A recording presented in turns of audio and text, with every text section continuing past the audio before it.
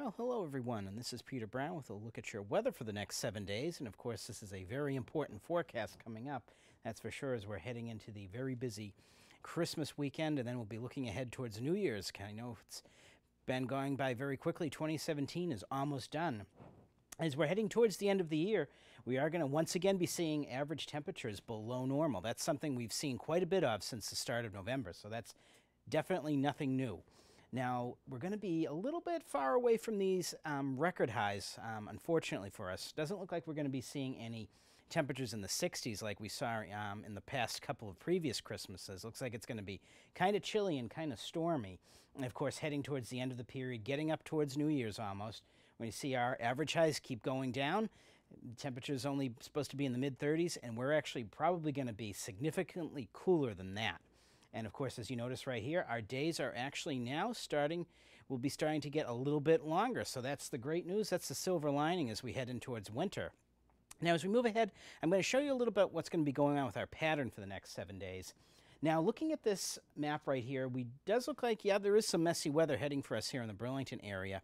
And this is going to be starting out, unfortunately, on Friday and may stick with us all the way through Christmas Day. So if you have any last-minute shopping you have to do or traveling to friends or family's houses, there is going to be a little bit of kink in all of your plans, that's for sure. And unfortunately, these high-pressure centers that we see up here in Canada are going to be playing a role in that. We're actually going to see quite a bit of cold air coming down into our area starting on Friday. And as we see this weak storm system passing by to our west, we're going to start out with actually a little bit of light snow on Friday, and that could bring us maybe as much of a dusting to as maybe even as many as 2 inches of snow here in the Burlington area, especially if you're going out to parties late on Friday night. Keep that in mind. We think it's going to be kind of slippery out there on the roads.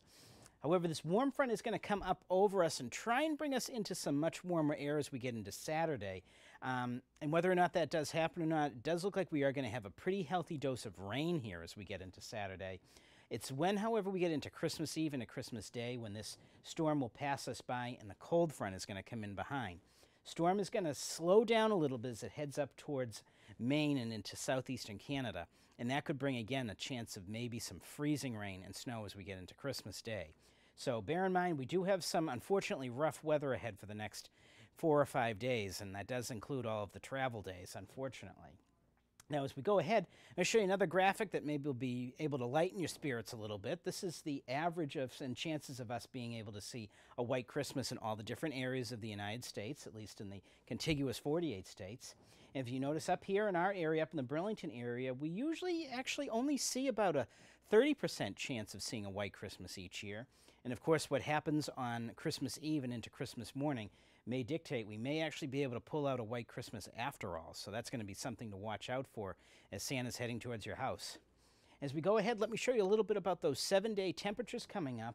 As you notice here, these first few days of the 7-day forecast, kind of messy, unfortunately. It doesn't look like we're going to have too much warm weather except for on Saturday. And again, of course, on Friday, we're going to start out with that chance of snow as we get in towards the afternoon. Again, just light accumulations. Again, could be as little as a dusting, maybe as much as 2 inches, but nothing to really derail any of your travel plans.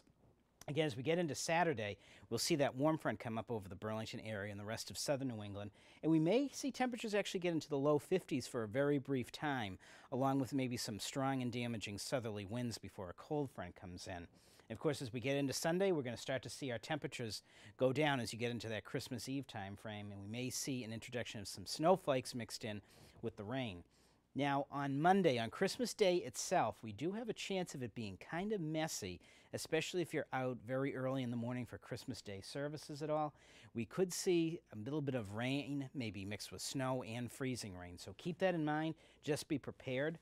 As we head in, though, afterwards, if you're going back out to the mall starting on Tuesday, bringing any gifts back that you didn't really want, we're going to see our temperatures start to plummet, and we're going to actually see, by the time we get to Thursday, maybe the chance of some snow again as we see a real Arctic cold front come into the Burlington area.